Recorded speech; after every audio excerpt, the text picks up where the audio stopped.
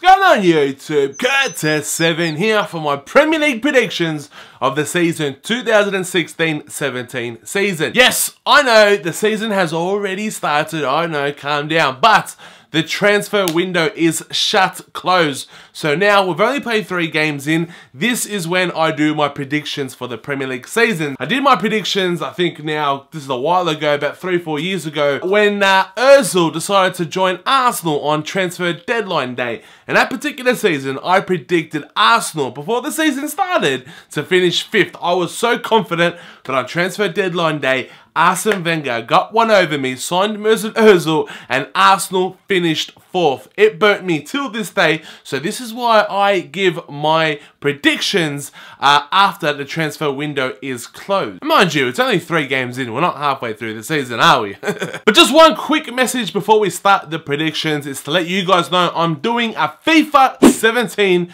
Q&A this week, so get your comments down below or follow me on Twitter at Curtis7. Make sure you ask me any question that's FIFA 17 related. Right, this is going to be interesting. We're going to start from 20th spot and work our way up to the champion. So it's going to be interesting. So in 20th spot, the relegation zone. I don't like doing the relegation zone. It's very sad, but we're going to start somewhere. And in 20th spot, unfortunately, I've got Burnley. I think Burnley, they were in the Championship last season. They're in the Premier League this season. I think they're just going to go straight back down. I know they got Andre Gray, and he's on fire, and he's scoring lots of goals.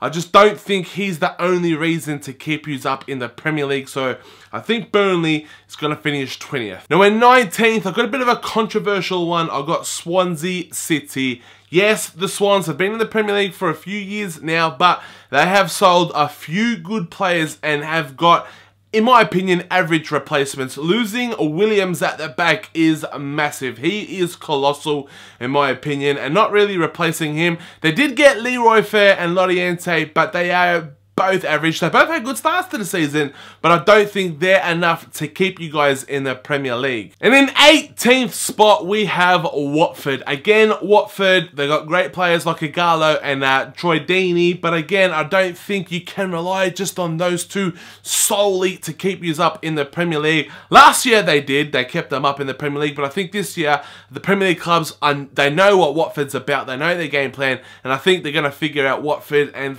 unfortunately, I think Watford are just going to go down. So in 17th position, just surviving the relegation zone, I've got Sunderland. Yes, David Moyes is Sunderland. They've got a few players in the transfer window that can just help them. But for more importantly, this team, Sunderland, is a Sam Allardyce team. It's been drilled to survive.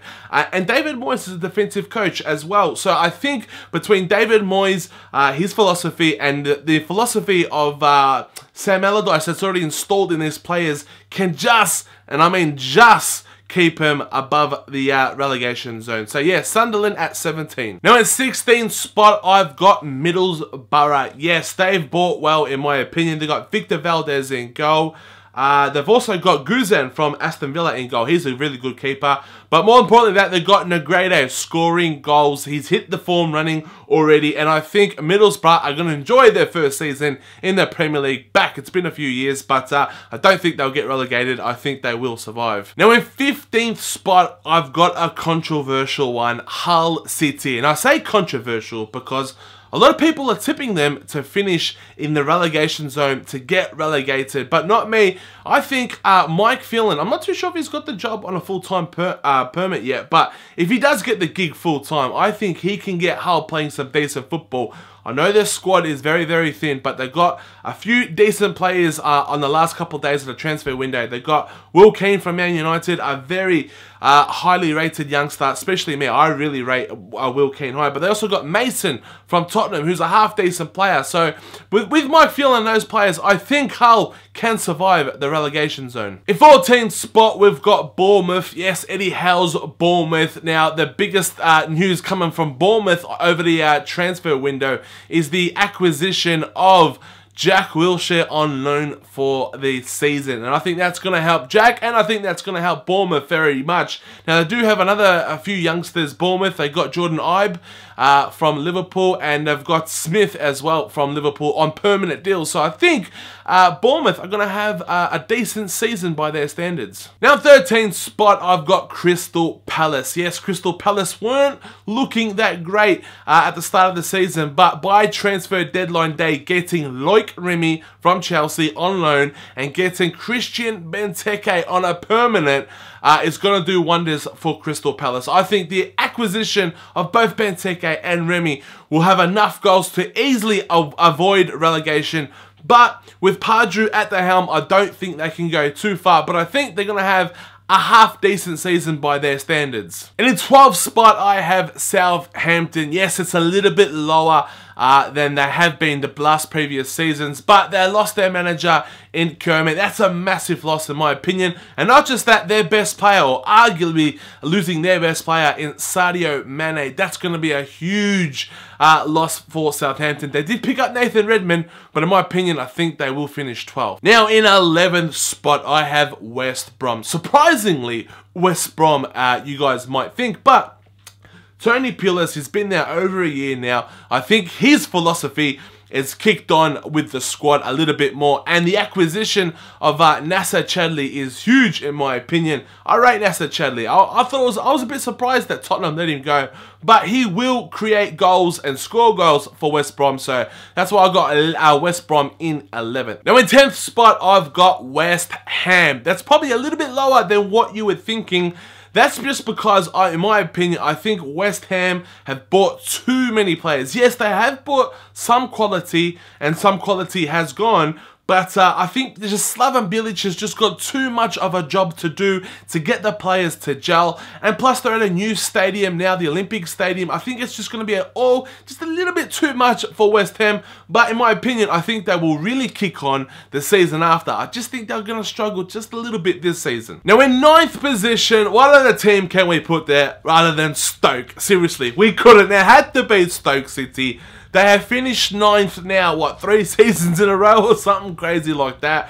But in all seriousness, I was going to have Stoke finishing a lot lower than where I've put them at the minute. But I waited to transfer deadline day to do my prediction, and they have signed Wilfred Boney. In fact, I think he's there on loan, but whatever the case may be, Wilfred Boney will be playing for Stoke this season, and I think that is massive for Stoke. They've been missing that big power striker up front that can guarantee you goals, and I think Stoke is going to have a good season and pick up from their slow form, which they've started off, but they will finish 9th. Now in 8th position, I have got Leicester City. It's a bit of a tricky one where to put Leicester. Yes, they are the Premier League champions, but the season before that, they just narrowly escaped relegation. So where do you put Leicester this season? It's a bit hard. They've bought a few good players. No one spectacular. No one simply amazing. No world-class player in my opinion. But they've got Champions League this season as well. That's not going to help them in the Premier League. It's going to be amazing to watch, but I think that's going to affect their position in the table in the Premier League. So that's why I've got Leicester at 8. Now coming in at 7th, we have got Everton. I think the addition of Ronald Koeman for Everton is going to be massive. Obviously, we've seen Martinez. He was a shambles of a manager, especially towards the end of his tenure at Everton. But not just Ronald Koeman, picking up Balassi for Everton is going to be a decent buy as well. But not that, more importantly, Ashley Williams. I highly rate Ashley Williams. So Ronald Koeman, Balassi, and they did lose John Stones, but I don't think John Stones is anywhere close to as good as Ashley Williams. Well, not yet anyways. City have bought him for potential, but Ashley Williams is right here, right now, and I think he's going to help Everton finish 7th. Now, here we go. We got their top 6. Now, this is where it starts to get hard. Now, in 6th position, I have gone with Tottenham Hotspurs. Yes, I have gone with Tottenham. Again, a little bit controversial. I should stop saying controversial because this is the Premier League. It's so unpredictable. You just don't know where anyone's going to finish. But I got Tottenham finishing 6th just because I just don't think they're going to deal with Champions League football and the Premier League quite so well. Yes, they were in the Europa League last season, but Champions League football is a lot different in my opinion. They're going to need their best players for the Champions League, where last season they could have got away with using their squad players in the Europa League, and I don't think that's going to happen now. So I just think their squad depth isn't that great, so that's why I got Tottenham finishing 6th. Now, just missing out, and I mean just missing out on the top 4. Now, these particular 2 clubs, I could not make up my mind. It was so hard for me. But in 5th position, just missing out on the top 4, I have gone with Liverpool. Again, Liverpool don't have European football, so no Europa League, no Champions League football, and we all remember the last time that happened with Liverpool. They almost won the league with Luis Suarez, so I think Klopp, with no Champions League or Europa League football, I think it's going to be a massive boost for Liverpool. I think they're still going to be inconsistent, but I think they're going to be more playing well than playing bad than what we've seen last season, and I think they're just going to miss out on top 4 football in my opinion. Right, so here we go, the nitty gritty top 4. Now in 4th spot, I have got the one, the only 4th club champions, Arsenal. I just can't see Arsenal finishing anywhere else besides 4th spot. I know I'm having a laugh right now, but in all seriousness, I can't see Arsenal dropping out the top 4, and I can't see Arsenal getting anywhere near the top 3. So I think Arsenal, Arsenal's a frustrating one. You know they've got the money, they don't spend their cash, but if they went out and bought a world-class striker, a world-class defender, you know, you can easily see Arsenal challenging for the title, but with the squad they got at the minute, I don't think they will be challenging. So that's why I think Arsenal are going to finish 4th. And coming in 3rd in the Premier League this season, I have got Chelsea. I think Chelsea have done marvellous this summer. They did have a bit of a blip last season, but I think that was just a one-off.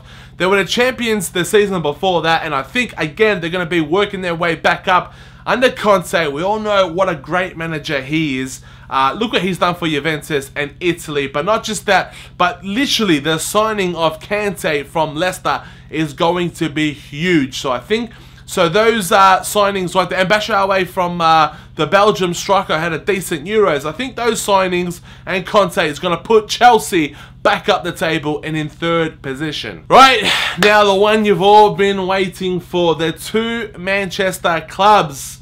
May as well announce the winner coming at 1st rather than 2nd. I think, this is just my opinion, don't be hating on me, don't be saying I'm biased. I think, in my opinion, the champions this year will be Manchester City. I know, it's controversial, I get that, especially me picking City over United, but just hear me out, just relax. I just think Manchester City, they just got a little bit better squad depth than us at United. I just think United, if we were to get a serious injury to Paul Pogba or to Zlatan, both of them at the same time, and let's just say a length of time, most of the season, we're basically left with the same squad as we were last year. Albeit, we do have Jose Mourinho this time around. And I think, in my opinion, he does know the Premier League a lot better than Pep Guardiola. But, it could turn the other way. What if Pep was to get these injuries to Aguero? We all know he's going to get injured at some point during the season. But what if the likes of Kevin De Bruyne was to get injured again for City? You know, what if Kompany is out for the rest of the season? You know, it could turn in Manchester United's favour. I think the top 2 is so close in my opinion. But I think if everyone's fit and everyone's firing to go, I just think at this point in time, City have just got the smallest of edges over Manchester United. But hey, that's just my opinion. Please don't hate my opinion. It's the Premier League. It's so unpredictable. We don't know which way it's going to turn. I'm saying it's so close could be massive. City could win by 30 points, you know? United could win by 30 points. Or we could have Hull City winning the Premier League. We just don't know which way it's going to turn. But I love it. And you love it. That's why we love the Premier League. And if you enjoyed this video, please leave a thumbs up. It's going to be so much fun coming back to this video at the end of the season to see where all the clubs have finished up and to see how good or most likely how badly I did in these predictions. But before I go, don't forget to ask me that Q&A question. Get your comments down below or add me on Twitter at Curtis7, FIFA 17 related. But yeah, get your comments down below. What are your predictions for the Premier League season? Make sure you get the comments down below because I will be checking to see what you write in the comments, because it's going to be interesting to see what you guys predict as well when we come back. But until next time, lads, I've been your boy, Curtis7. Take care and peace.